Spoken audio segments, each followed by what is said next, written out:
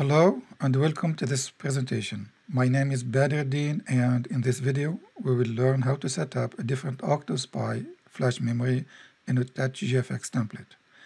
In the two first parts we learned how to set up the OSPI peripheral in STM32 CubeMax, and then how to initialize the OSPI flash memory and set up the OSPI peripheral in memory mapped mode. In this third part, we'll see how to build the external flash loader for the IS25LX256 OSPI flash memory. I will first start by downloading the external flash loader for the STM32H7B discovery board and provided by ST.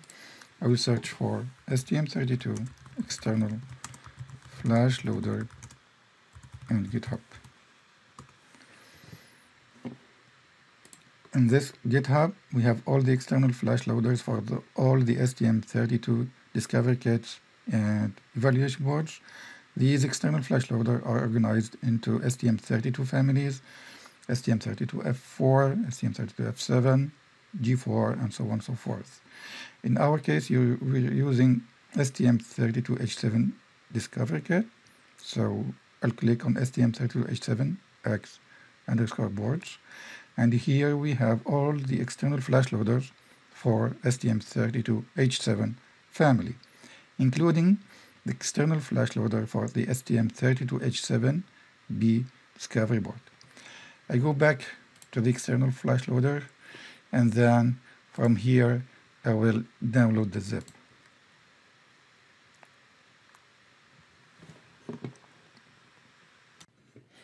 Starting from the external flash loader for the MX25 memory and STM32H7B discovery board, I created a new project for the IS25LX256 OSPI memory. Now, if I look at the STM32 Cube Programmer User Manual UM2237, and then at section 2.3.3, Developing Customized Loaders for external memory, I see here we have three main steps. The first step is to update the device information in storage info structure and the device _env.c file. I will open the IR project.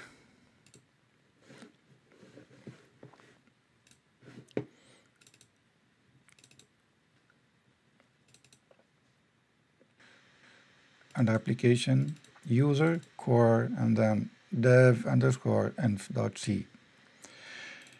Here I changed the name to reflect the actual name of the memory to IS25LX256.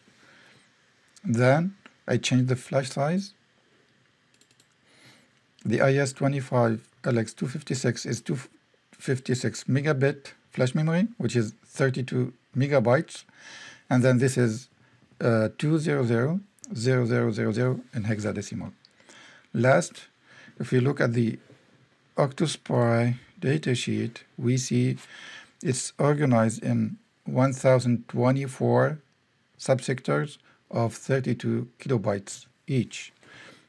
Go back to IR project, and here in the sector number or pages, number of pages is 1024 or 400 in hexadecimal, and the size of each is 32 kilobytes or 8000 in hexadecimal value.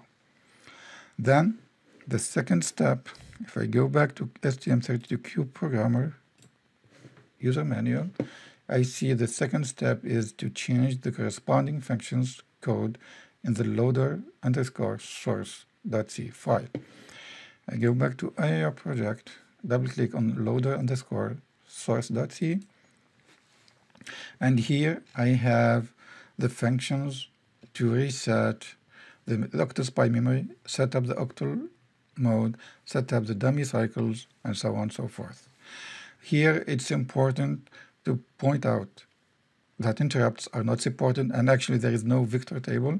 We see there is no startup file in the project here. And the default implementation of HAL tech functions rely on sysdig.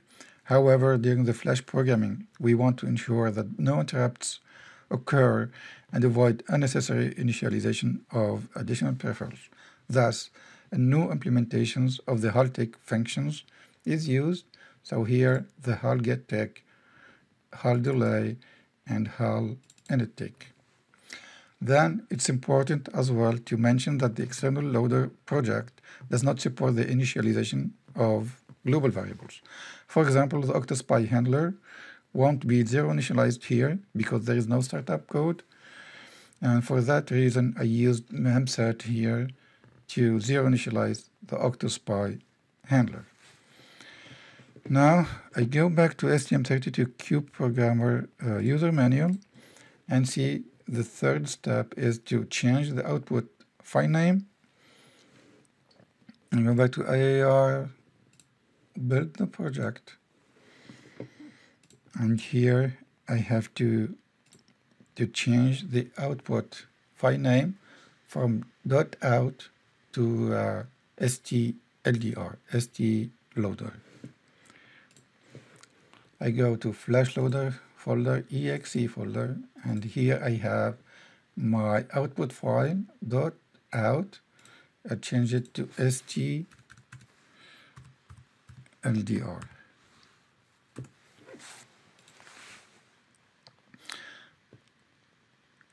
And now I'll copy the file to the STM32Cube ID external flash loader directory.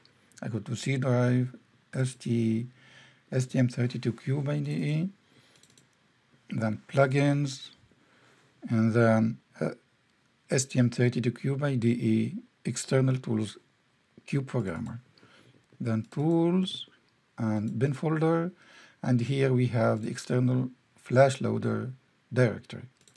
Here we see all the external flash loaders supported by STM32Cube IDE.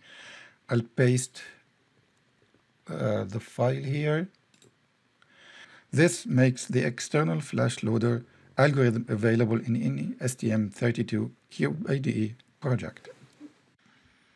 Thank you for joining me in this video, and we hope that you enjoyed learning how to set up a different OSPI flash memory in a TouchGFX template.